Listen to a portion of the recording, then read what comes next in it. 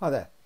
Warren Buffett is one of the most successful investors of all time, and he's probably around the top 5 richest men in the world, with a net worth of something like 79 billion, most of which he intends to give away to good causes. In fact, he's already given away billions already to charities through the Bill Gates Foundation, for instance. Now, yeah, he leads a very simple life compared to most billionaires. He doesn't have that typical billionaire lifestyle. He's lived in the same house in Omaha, Nebraska since 1958. He does have other homes, I suppose.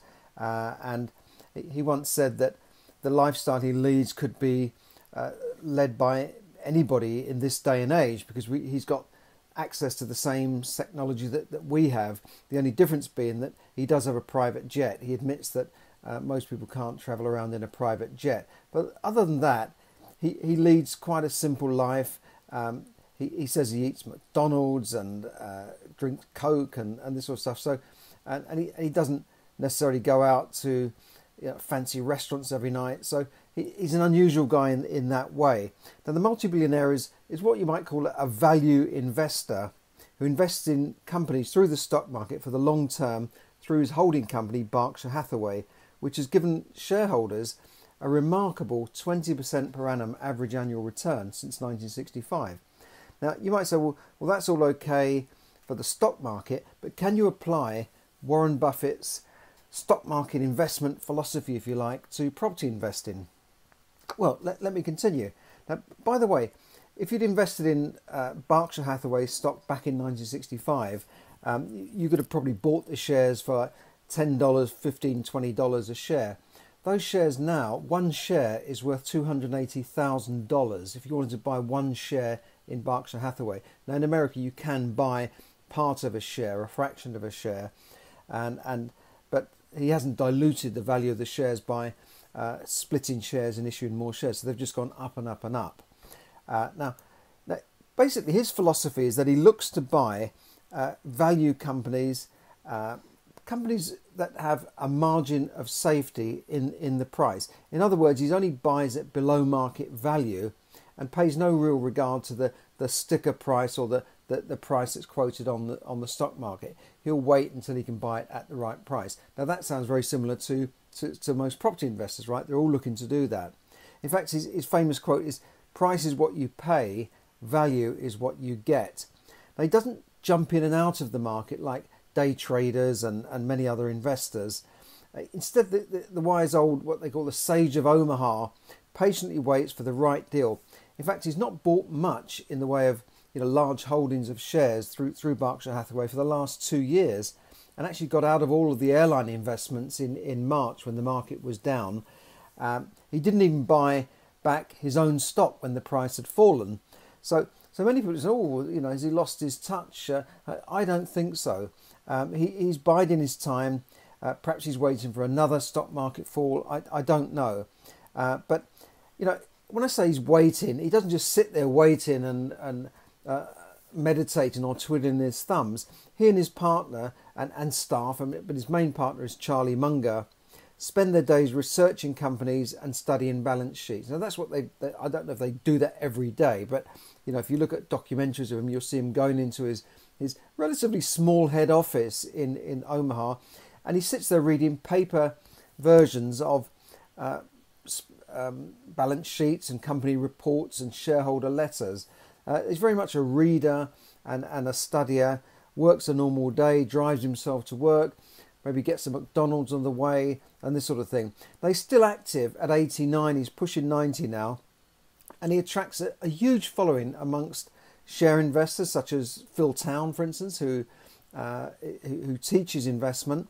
And shareholder meetings are like a huge convention. They're like in a big convention hall with thousands and thousands of people there, maybe 20,000 people there.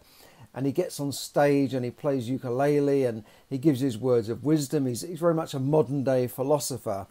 So what type of companies does Warren Buffett buy through Berkshire Hathaway?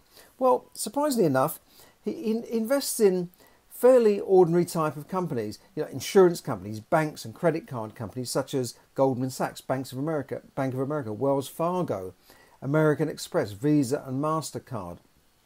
He invests in boring transport companies and fuel companies and perennial businesses such as Kraft Heinz, Apple, Microsoft, Coca-Cola, one of his better investments, Coca-Cola, and McDonald's.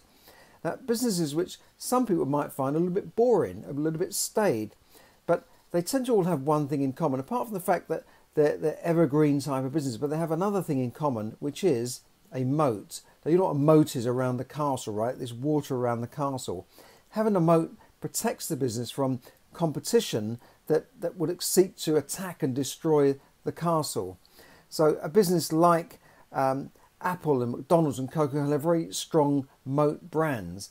You know, many people have started Coca-Cola cola companies, like even Richard Branson started a Virgin Cola, which sort of disappeared quietly. He didn't mention much about that. But it's very hard to break the Coca-Cola brand. Everyone thinks of a Coke, a Coca-Cola. Obviously, there's Pepsi as well. Even McDonald's, you know, Burger King is there and other companies. But, you know, that famous McDonald's brand is very, very strong. Apple, of course, you know, half the world probably hold an Apple phone. He loves them. And so those sort of businesses are not going to go out of business just because someone brings out a new phone or starts up a burger chain or brings out a new cheaper brand of Coca-Cola. And it could also be that customers, another moat could be that customers would find it very difficult to switch from that company to a competitor. If you think about, say, a bank that, an example could be you're using a particular type of software like Microsoft, right? You can't just say, well, it's not very easy to get your laptops. Well, I'm switching out of Microsoft. I don't want them anymore. So they've got there's brand moats and there's switching moats. So there's various things that can protect a company. Another thing is that you may not have a competitor. If you own a utility company and they are the only utility for that state or that area, then you can't really switch. You know, I know that in the UK you can switch from different utility companies, but water companies, for instance, you usually can't. But there are lots of businesses like that where, you know, maybe that's a railroad transport company and that's the only one that goes across and that's the only, you know, you built the rails, that's it. So there are lots of companies like that, and he tends to go for those sort of companies. He also buys strong companies with, you know, good balance sheets, not very much debt, excellent earnings growth. So he looks at the earnings growth, potential earnings growth, and business that he would want to hold for 10 years, even if the market were to close down. One of his quotes is that, you know, if you don't want to own a business for 10 years, you shouldn't even own it for 10 minutes. He doesn't jump in and out of things. He doesn't jump into, the latest fad, or let's jump into this tech firm. And he certainly won't be putting his cash into things like Bitcoin or cryptocurrencies, of which he once said, in terms of cryptocurrencies, generally I can say that with almost certainty that they will come to a bad ending. That's my bad impression of Warren Buffett. Now, Berkshire Hathaway owns and controls many businesses, but they don't run them day to day on a day-to-day basis. They're not in the management phases. He's not going around, rushing around, visiting all the head offices and the stores, so to speak. Their management style is very much hands-off. They leave the management to the managers. And one of the reasons they've bought into that company is the great management. That's another thing that they do. They buy companies with great management. So they're not going to go in and start tweaking things and, you know, messing around with the smaller aspects of the business. They'll obviously look at the figures, they'll look at the returns and how the business is doing, but they're not in the business day to day. So their job is something different. Now, so that's another thing that Berkshire Hathaway does. Now, can you apply this investment philosophy to property? Well, I think, of course you can. Why not? You know, all properties want to buy properties at below market value. Everybody does. You know, they're always looking for a deal. However, very few take the time, like Warren Buffett, to keep researching the market in order to find that special deal and to know the market. He says that one of his famous quotes, is never invest in a business you can't understand. Obviously, that's true. So if you're going to get into property, you should be trained in property. You should understand property inside out. You know, Warren Buffett always does his homework. He knows his business inside out, and he spent years building his knowledge, learning, becoming an investor. He purposely went to Columbia University. to study under Ben Graham. He only went to that university because Ben Graham was there. And Ben Graham was known as the father of value investing. So he made a fortune during the Great Depression when the market was flat for something like 10 or 20 years. So he purposely followed Ben Graham and he sought out Ben Graham and studied under him. So he made sure he surrounded himself, as another one of his quotes, surround yourself with the right people. He made sure he went to the best teachers and learned from the masters of investment. And look at finding the right property. Now, if you find the right property in the right area at the right price, where you've got what he would call a margin of safety, and this would give the investor an excellent prospect of good long-term earnings. So massive upside with very little downside. So you're buying a property in the right property, something that has a good long-term potential.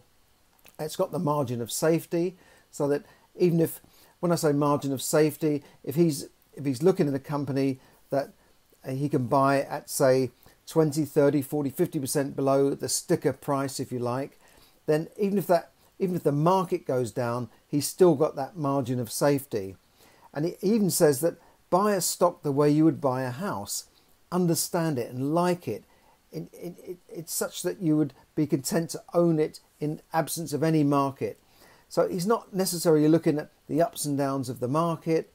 Yes, I'm sure he knows where the market is, but he's not worried about that. He's studying the companies that he wants to buy and getting it for the right price at the right time, even if he has to wait a number of years to do that. So he's a very patient investor. He's not just jumping in.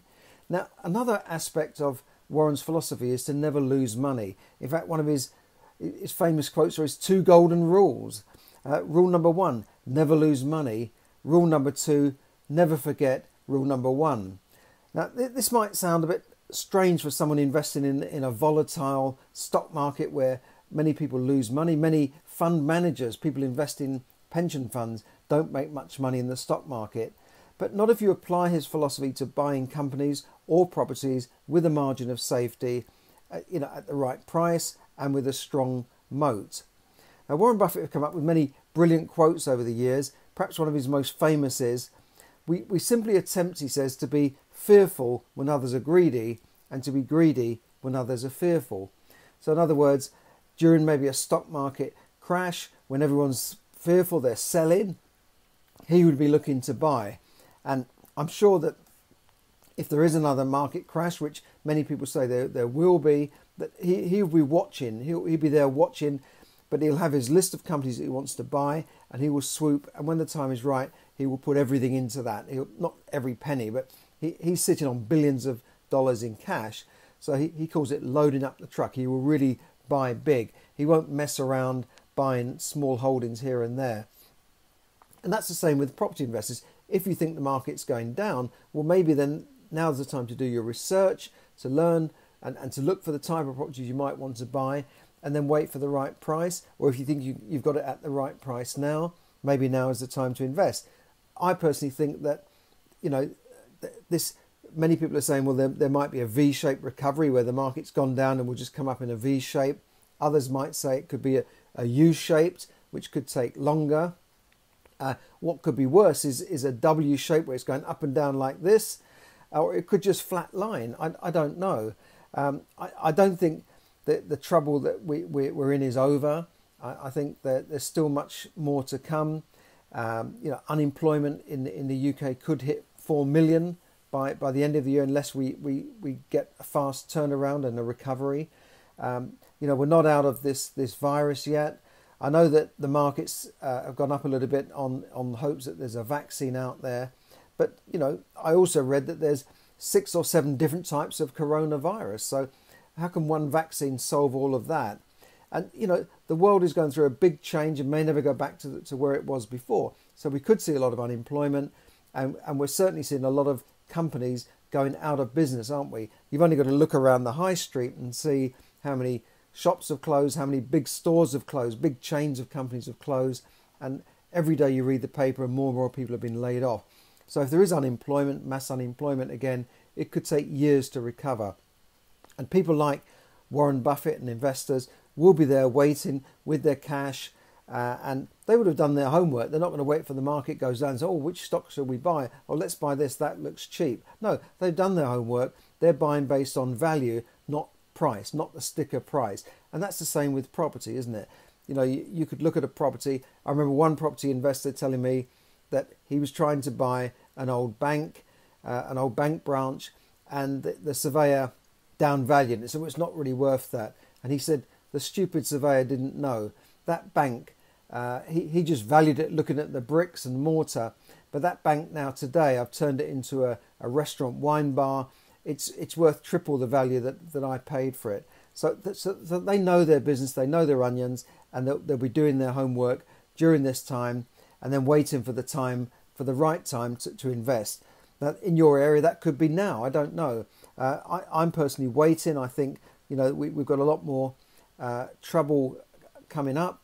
And this is maybe one of the reasons why Warren Buffett did not swoop and buy a load of stuff during the downturn in March. In fact, he was selling airlines. And it could be why he didn't just invest even in his own stock when the price had gone down. So he's still waiting. He's a very patient investor.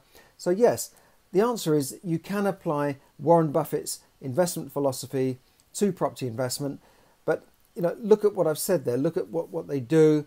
Look at doing your homework and look at learning about it so that you really know what you're doing, rather than just going out and saying, let's go and buy a buy-to-let property and putting all your money into it. There's many ways of investing in property. You don't just have to do it on a buy-to-let mortgage. There's many ways of investing in property, and you don't always have to use your own money.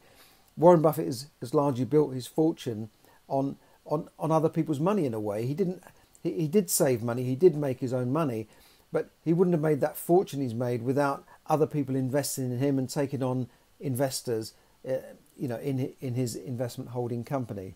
So if you want to know about property and investing, drop me a line, charles@charleskelly.net. There are many seminars and courses you can do and books you can read. And also check out my own book, Yes, Money Can Buy You Happiness. And, you know, if you're looking for any ideas on getting out of the rat race and surviving this crisis and learning maybe how to invest in property or in shares, just drop me a line. So thanks for listening. And, you know, I would certainly Google Warren Buffett, look at some of the famous quotes he has, and look at his investment style. It's very different from what you would think the average sort of fund manager would do. People think fund manager, every minute they're buying and selling, buy, sell. No, he's very different from that. And I think you can apply that same philosophy to property. So thanks for listening. Have a great evening. And hi to everyone on Facebook Live. Hi Shirley and everybody there. Great to see you all. It's always good to see your comments on Facebook Live. Love to hear from you. And I hope to speak to you all again soon. Thanks very much. Bye for now.